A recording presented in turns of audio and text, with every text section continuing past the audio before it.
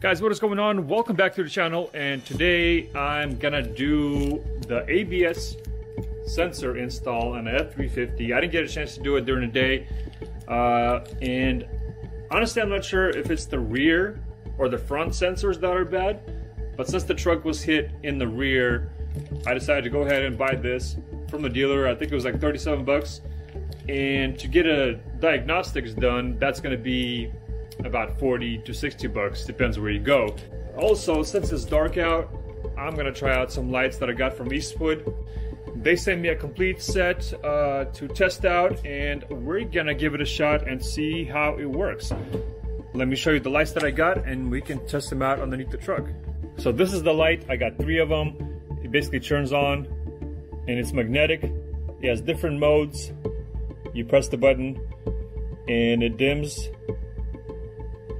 And you pretty much set it to kind of where you want it. This is the lowest right here, and then it goes to the highest, and then it starts flashing again. That's when it's the highest. It also rotates however you want it. And we're gonna use this light and install the ABS sensor on the rear end. On the rear it's only one, and that's mounted on the rear end itself, and on the front it's on each wheel. Yeah, it's rechargeable, so that's kind of what's cool about it. You basically charge it and you're ready to go. Oh, and guys, stay till the end because I'm going to be doing a little giveaway for a few of the viewers. There's going to be a random selection for somebody that wants something that I have and I won't really need it anymore. So stay till the end and to find out what it is. Alright, let's change this ABS sensor out, and hopefully the light goes out. If it doesn't, oh well, I'll have a new one, and then the used one can be a spare in the glove box, for example. And then I'll just go ahead and order 2 new ones for the front, and hopefully that'll fix the problem. If not, then I guess we'll go from there. Alright, let's get this done. Let's go.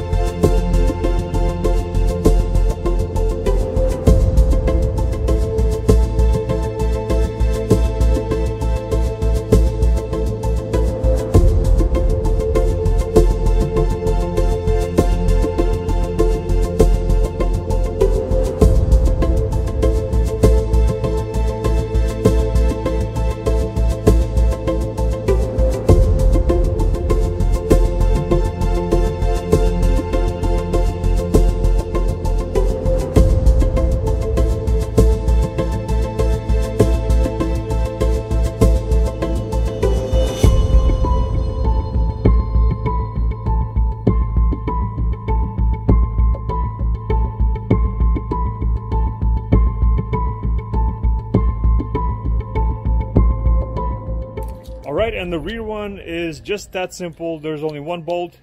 It comes out of the rear end, unplugs, and I just put the new one in. I'm just hoping the light goes out. Let's see here. Because on this truck I gotta get a brake and light inspection done. And if the ABS light is on, it won't pass the brake and light inspection. Let's see if it's on.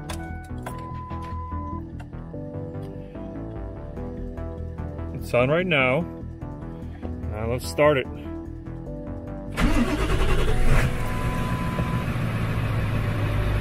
Come on, come on. Nope, still on. I might have to drive it. I might have to drive it. That might fix it if I drive it.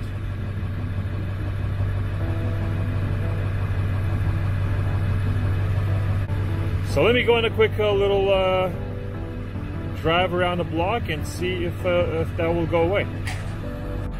While driving it didn't seem to clear the ABS light. Unless I might have to drive some more, I'm not sure. I gotta try to Google it some more and see if I can find some more info.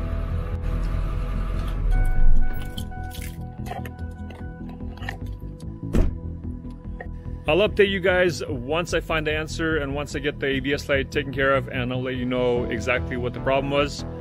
But let's take a look at the Eastwood lights and let me show you why I like them so much.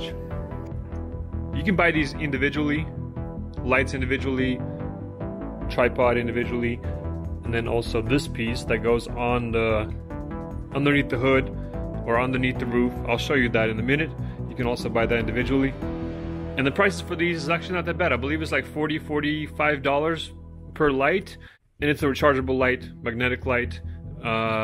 This tripod is designed so you can mount each light individually. But let's test these out. I have a couple LED lights that I always use in the garage or outside or whatever I'm doing stuff. I'm always using LED lights. But I actually want to compare those to the ones I always use to these ones. So let's give it a shot. I'm gonna open the garage. It's kind of raining outside, but I'm gonna open the garage and we're gonna see the difference. So we're gonna use F350 as an example, and I'm gonna put the tripod right here, the light tripod right there, and we're gonna use one light to compare, and we're gonna compare to one of these shop LED lights and to one of these. And what we're gonna do, we're gonna turn one on, turn it off, and then we're going to compare it against one LED. Just so you know, I'm going to turn these, just so it's fair, I'm going to turn both of them down and just have one on. And actually it might be better if I lower a tripod so it's pretty accurate results, same height. Alright, so let's turn on the LED one that I always use, the cord one, plugs into a 110. We're gonna turn that on, and that's what we get. Pretty good. I use it all the time. I like this light. It's by Husky. I think it's about 900 lumens maybe, if I'm not mistaken. So let's turn that off. And then we're gonna turn on the green one. There we go. It seems a little bit more bluer. Also a pretty good light.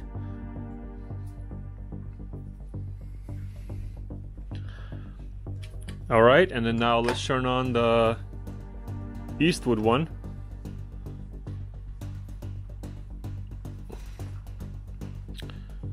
And also pretty good for battery powered LED light. I think these are extremely bright compared to corded one that you plug into an outlet. Let me see if I can compare them a little bit better. I'm gonna put the camera on the tripod, and then I'm gonna try to hold everything steady, and then kind of go from one to another, and you guys can compare on camera. All right, let's give it a shot. Black Husky with the red stand, green one, which is a Power Smith, and then the Eastwood. Ready? Here we go. Couple seconds, and then next one.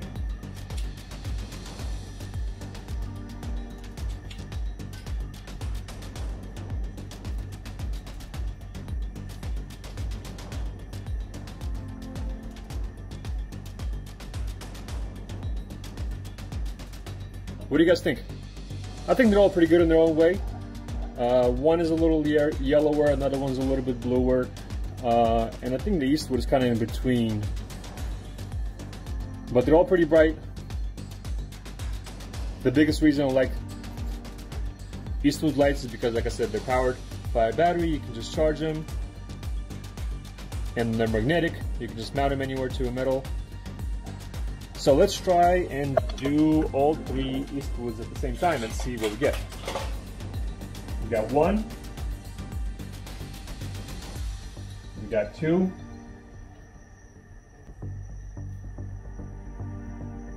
and 3. And then turn them off. 1, 2, 3. I would use these pretty often, I'm pretty sure. So now let me show you the other bracket that goes underneath the hood and why I think that's the most convenient thing for somebody that works on cars. I was actually thinking about trying to find underneath hood type of LED bar. But honestly, I never actually found anything that I really liked. But let's put this on and see how well it performs. So this bar comes in 2 pieces and you put it together, tighten it right here. So basically the way it works, you open up this little bracket area, you put the light in there, snaps right in. Same thing for this one.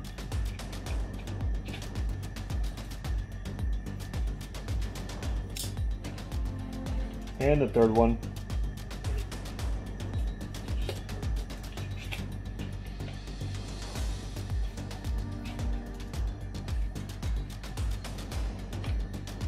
So now we got 3 lights mounted on the bar. These edges stretch out, so when you want to mount them somewhere, you know, they pretty much go pretty wide. I think 72 inches if I'm not mistaken. And then these slide, you can tighten in by the bolts right here, and then it doesn't slide anymore. So let me show you a quick example how you can mount this on a roof, and then we'll do the hood test. Now we'll try this on the Mustang, since I'll be doing a lot of work on the inside of the Mustang as well as underneath the hood. You can just basically mount it like that, and you can turn the light on. You can tilt it however you want, either way, back or forth. You can slide it from one end to another, like if you don't want to use all 3 lights. Pretty much get any angle that you need. And then of course, if you need the light, you just snap it, pop it out. If let's say you want to mount it to the roof, mount it to the roof. You can mount it pretty much to any metal that you want. And then when you're done, put it back in, or put it back on charge or whatever. Each light comes with a cigarette lighter charger and a wall plug charger, so you can do either way. You can do it in the car, you can do it at home at a plug somewhere. Alright, now let's test these out on the F350, because the hood is pretty wide on the F350, so let's give it a shot and see if the expandable arms can go wide enough to work on the F350 hood. I'm using one of the lights right here on top so I can see what I'm doing. And the bracket itself expands to 72 inches, and the hood I measured as 70 inches, so it's kind of a little bit at its maximum, but let's see if it works. Let's see what we get.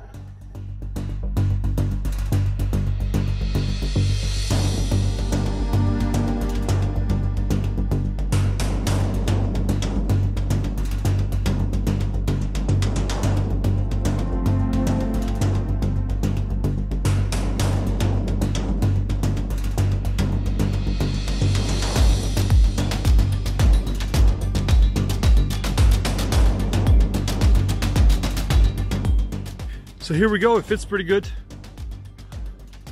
I noticed when I was expanding it, I maybe had a couple more inches, but that was pretty much it. All right, so I only turned on one light. Let's turn this one on, let's turn this one. So let's say you want to work in this area, you just want to use one light. You can use 2 lights if you bought 2 lights, or 3 lights, whatever you want. But basically, let's say you have only one light. You're working in this area, and then you want to move over to this side. You move it all the way to the left. Obviously, if you don't have 2 extra ones, you can move it all the way to the left, and then move it all the way to the right. You can tilt it either way you want. And the cool thing is, you can have one here, one in the center, one tilted this way, one tilted that way, and you have one more wherever you want to tilt it. So basically, you can get all the angles that you need. And if, let's say, you want one light out, you slide it right out. And let's say you need some light right here, for example. You just kind of put it right here, take one out, maybe put it on a magnet like that. Put it on a metal base, you're good. Wherever you need it, you can move it, get some work done, go to another area, do the same thing.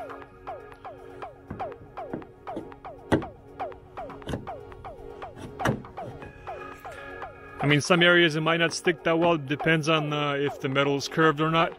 So obviously you want to make sure you are using the flat surfaces. So there you have it, guys. The Eastwood lights.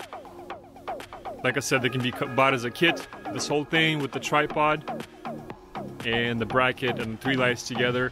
You can buy it as a kit, save some money. Or if you want to buy just one, you can just buy one individually, whatever you want to do. You can just buy just the bracket and then one light, whatever works for you.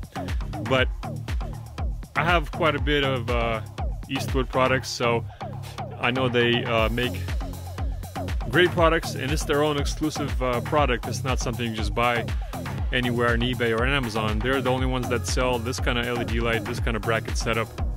So it's I think for the price you're getting a pretty good deal. And I also want to actually charge them, all the lights, to 100% and then actually turn them all on. Maybe turn one on at 100%, another one at 50%, and another one at the lowest setting. And then kind of see how long they last. I'd be kind of curious to see the result on that. I'll do that once I charge them to 100%, so that's going to be a separate video coming up. Alright, so now let's do the quick little giveaway of something that I don't really need now because I have these lights, but I figured I'll give away to one of you guys. Actually make that 3 winners. I want to select 3 winners to get something that I won't need because I have these lights now. So let's go and see what we got. Alright guys, now let's find out what I'll be giving away to 3 lucky winners that might need this and I won't really need it anymore. And that's going to be the LED lights right here. So we got these ones, the Husky, black and red. And we got the green ones, Power Smith. And a third bonus, we have this little flashlight stick. Pretty cool. It has pretty much a flashlight and a LED. And a LED bar right here by Defiant. It's a rechargeable, battery powered, and it's also magnetic. You can kind of stick it. It's not the best when it's at this kind of angle, but you get the idea. Basically, you can stand it up somewhere in the middle or upside down, and it'll hang pretty much just fine. So that's going to be the 3 giveaways that I'm doing. And basically, what you need to do is in the comment section below, if you want this and you are in the United States, because it won't be worth it to ship it overseas. But if you're in the United States and you need these 2, let's just call it black and red LED, or these 2 green LEDs, or the LED stick, put in the comments LED red and black, LED green, or LED stick. And obviously the reason I'm giving it away because I don't really need them, honestly. I have the 3 Eastwood lights that I think I'll be pretty happy with. They're pretty awesome. I like them so far. And I won't be using these that much. But these are great lights. Obviously, if you need them, let me know in the comments. That's all you need to do. On the next video, I'll announce the winners. And then we'll go from there. So guys, I hope you enjoyed this little video review, testing all the LED lights and all that good stuff. If you are new to the channel, please subscribe. Check the links in the description below, and we'll see you in the next one. See ya!